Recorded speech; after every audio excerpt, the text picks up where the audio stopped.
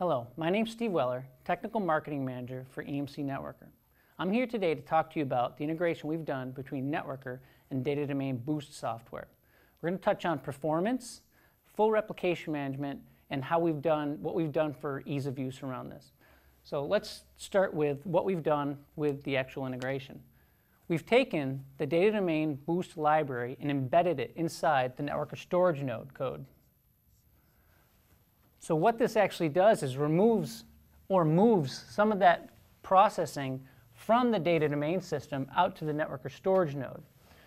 So what happens is, as my NetWorker client runs a backup to the storage node, the stream gets put to the storage node, and the storage node does a comparison leveraging the Boost library with the data domain system and looks for any unique data, therefore sending only unique data to the data domain system.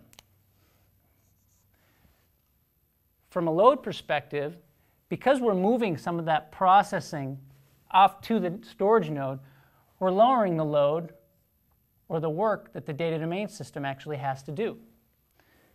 Because the storage node as well is only moving unique data segments to the data domain system, it's going to require less bandwidth. So we're going to lower our bandwidth utilization. Now, contrary to what you may think, by moving this processing to the NetWorker storage node, we'd be adding load there. Think about the storage node as actually just a data mover.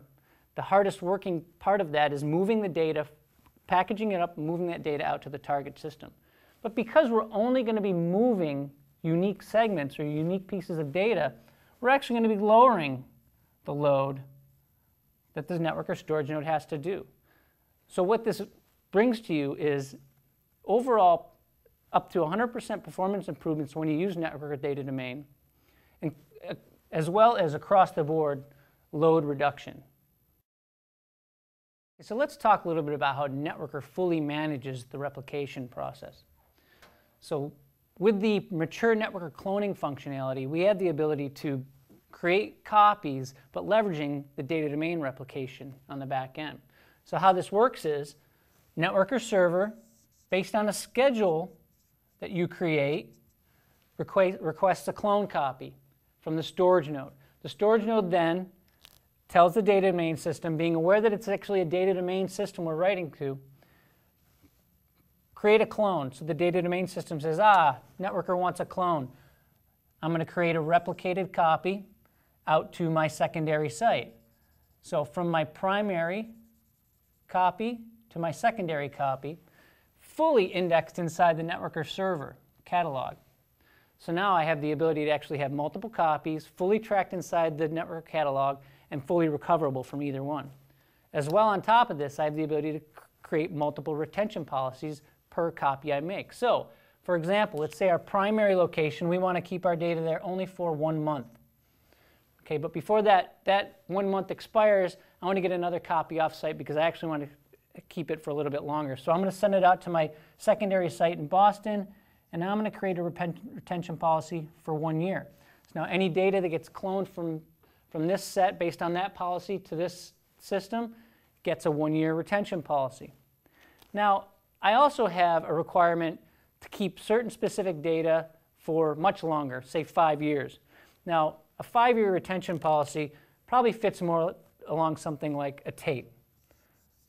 So I create a tape out here, and I give it a 5-year retention policy. Now we can actually have NetWorker generate another clone job based on a schedule, requests that secondary storage node out at that remote location to create a clone. The storage node asks the data domain system, which sends the data back to the storage node, writes it back out to the tape, where it inherits that 5-year retention policy. All completely individually manageable and indexed inside the NetWorker server. So now let's talk about what we've done to make this easier to use. We've created new device configuration wizards that give you the ability to auto-configure data domain systems inside your NetWorker management console. The ability to actually browse into the data domain system and create the devices that you need in there without actually going to a separate management console. We've also integrated with the SNMP trapping functionality of the data domain system to give you visibility into the entire infrastructure. So being able to be aware of actually activity going on the hardware side of the environment, so you get a full view of what's going on in your environment. All of this is done and leveraging as well some of the fantastic reporting capabilities that the Networker Management Console gives you, very specific to the data domain system itself. Things like reporting very clearly on deduplication ratios that you might need or get from any particular backup you've done. And again, all this is done through the single interface of the Networker Management Console, so one place to go to monitor and manage your entire infrastructure. So in summary, we've covered what we've done to enhance performance in your environment, to fully manage the replication functionality of the data domain system by using what you're already familiar with, or the mature networker cloning functionality, as well keeping in mind how we've done this to ensure that you can do it all from a very simple management console and get it done quickly. For EMC, I'm Steve Weller.